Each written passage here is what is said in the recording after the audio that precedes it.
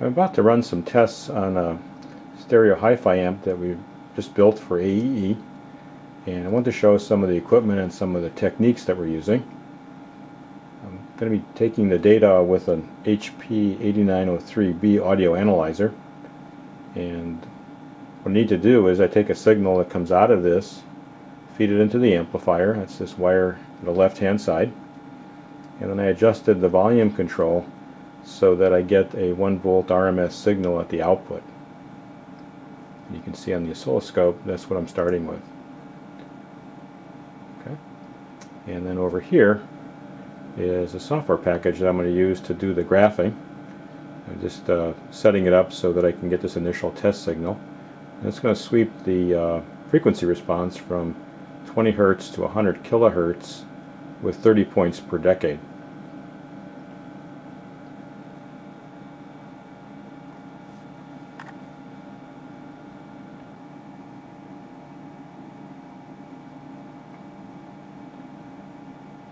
What's happening now is that the frequency is being swept, and the number on the left hand side is the frequency that's being tested, and on the right hand side the value of the voltage at the output of the amplifier.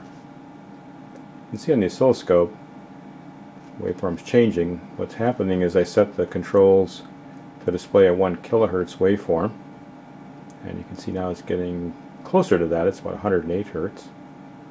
But as it approaches 1 kilohertz, you'll see that picture on the oscilloscope turn into a sine wave again of basically the same shape we were looking at just a moment ago.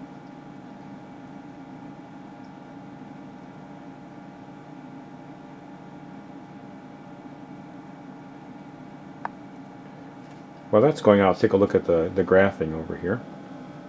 Let me zoom in on this. This is some software, Computer Millet, actually free on the web. It works with this instrument, and you can see it's starting to sketch the Bode plot of the gain versus frequency. What it's done is that the 1 kilohertz signal was set up to give a value of 1 volt out, and it's really normalizing the gain at that frequency to be 0 dB. You can see just about now it's passing through that 1 kilohertz point. Come back over to the instrument now, and you can see that the frequency that I'm at now is a little bit above a kilohertz, and there's the waveform. And pretty much the gain's fairly constant, so as we're sweeping the frequency, the size of the output voltage is about the same.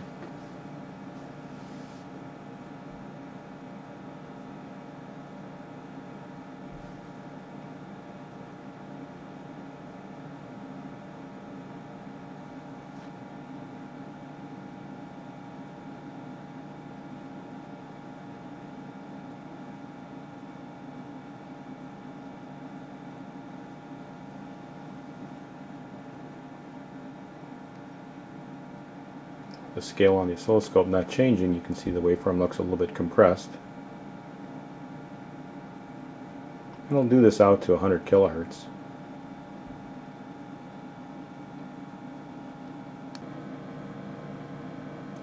Here's the rest of the Bode plot after it's finished the last sweep frequency of 100 kilohertz. Just zoom on this a little bit here and you can kind of see what the frequency response of the amplifier is. There's a little bit of, well, outside the audio band you can see there's a little bit of a peak in the gain, maybe around 50, 60 kilohertz or so. That was a lot higher with the initial design, and I wound up adding a capacitor and the feedback loop of the resistor that forms a non-inverting amplifier. When I don't do that, that peak gets bigger and I get some oscillation at that frequency. Although you can't hear it, you're still consuming power, and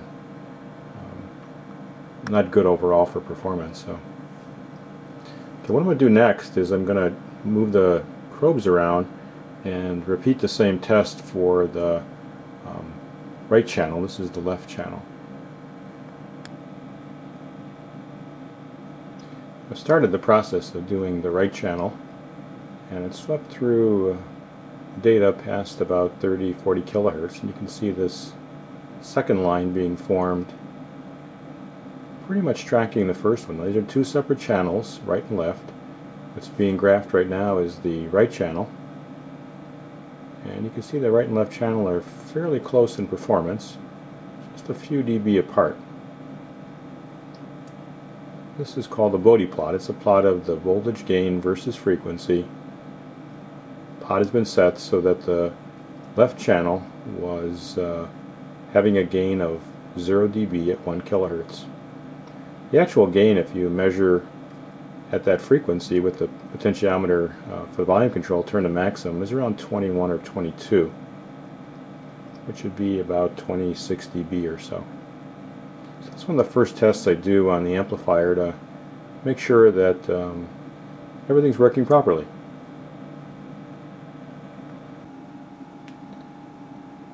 The next test I'm going to apply to this amplifier is to measure the total harmonic distortion plus noise. And again, I'm using this HP 8903B audio analyzer. This is again one of its other functions that it can do. And I'm also going to be running again the same software, but another module. And what's being set up right now is a test signal, so that at 1 kilohertz I have roughly 1 volt RMS. That's about 2.8 volts peak to peak, and you can see it on the oscilloscope. It looks fairly clean, almost like a, well, virtually perfect sine wave, but does have some slight distortion to it. And so now when I perform this test, it's going to sweep the frequency from 20 hertz to 100 kilohertz with 30 points per decade. Set this on the software. This is what's driving the instrument through the HPIB bus. Okay, you can see that the audio analyzer is around 900 hertz, just crossed 1,000, and the distortion is about 1.516%. Get a pretty clean signal. At 1 kilohertz you have a 1 volt RMS output, again 2.8 volts roughly peak to peak. And it's going to continue to sweep this out to 100 kilohertz, and then we'll take a look at the graph of distortion versus frequency once it finishes it.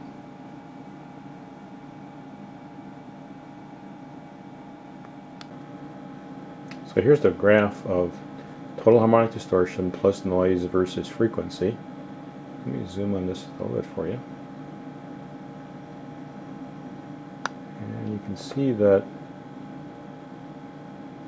at about 1 kilohertz there's about a little more than 1% distortion. We've seen that also on the face of the instrument, and then you can see as the frequency gets higher the distortion goes up to around 3%, and as the frequency gets lower, similar type results. Some of this increase in distortion is partially due to the fact that the gain is rolling off at those frequencies, so it may not be as distorted as it appears here, but it's some inclination as to what's happening versus frequency. My next test of the amplifier is to use the HP 3561A dynamic signal analyzer, and what this is going to measure is the total harmonic distortion of this first case of the signal at 1 kilohertz. I've also set it to an amplitude of 1 volt RMS. You can see on the oscilloscope in a pretty clean looking waveform. We had measured about a little more than 1% harmonic distortion with the audio analyzer, and I don't know if you can, let me zoom on this a little bit here. What's being displayed is the fundamental, which is that large peak, which is at 1 kilohertz, and then you can see two smaller peaks. They're actually at 2 kilohertz and 3 kilohertz. I don't know if you can read this on the screen, but it's a total harmonic distortion of minus 36 dB. So if you divide that by 20 and make it the exponent of 10, multiply that by 100%, you get about 1.5% harmonic distortion. Also has some software that'll grab this. It was also free software on the web. You can see that it's grabbing that screen of the dynamic analyzer. And I can print a copy for permanent record, and I'll be giving this to students whose amp I've been testing. So I get about the same results as I measured on the audio analyzer. What's different here is that it's measuring just the total harmonic distortion. So it's actually measuring the signal at 1 kilohertz and then measuring its components or its Fourier equivalence terms. In our previous test, we were actually measuring that plus any other noise in the circuit. This mostly is coming from the power supply. We're taking the wall outlet and rectifying it and then smoothing it out, and so there's a tendency to have some 120 hertz components. And so this is just measuring the signal itself. So you get a measure of what's going on. But in both cases, they're about the same value. We'll see, though, for other tests that sometimes that power supply distortion can be as large as the distortion of the amplifier. I've now increased the inputs so that the output is driven to its absolute maximum peak to peak, and you can see that I've overdriven it enough that the top and the bottom look a little lumpier than they were before. And you can also see this on the dynamic analyzer. And the total harmonic distortion is around minus 15.9 dB. Divide that by 20, raise it to the power of 10 times 100%, you get about 16% total harmonic distortion. You also notice here that the harmonic content, the large peaks at 1 kilohertz, the next peak at 2 kilohertz, and 3 kilohertz, 4 kilohertz, that one of the characteristics of tube amps is that when you overdrive them, you get really all harmonics. Here's second, third, fourth, fifth, and so on. With a transistor amplifier, it tends to clip real sharp, and you wind up getting, it looks more like a square wave, and that has odd harmonics, and so they'll sound a little bit tinnier, more of these high frequency harmonics that give it that sound. Here again, let me take a look at capturing that on the screen, and then again we can print this as a permanent record for the owner of the amp.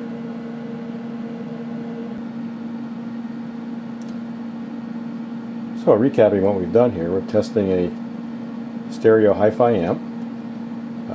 It's one of our AEE projects for this semester, using the HP 8903B audio analyzer, which allowed us to measure voltage gain versus frequency, also to measure distortion versus frequency, using the oscilloscope to look at the actual waveforms. Also used a dynamic analyzer to look at just harmonic distortion. All of this is on a HPIB bus, so we're able to control this with a laptop computer. And then here's some of the other test equipment: a function generator to generate the last test signals, and some miscellaneous stuff here with an analog scope and 2 high current power supplies.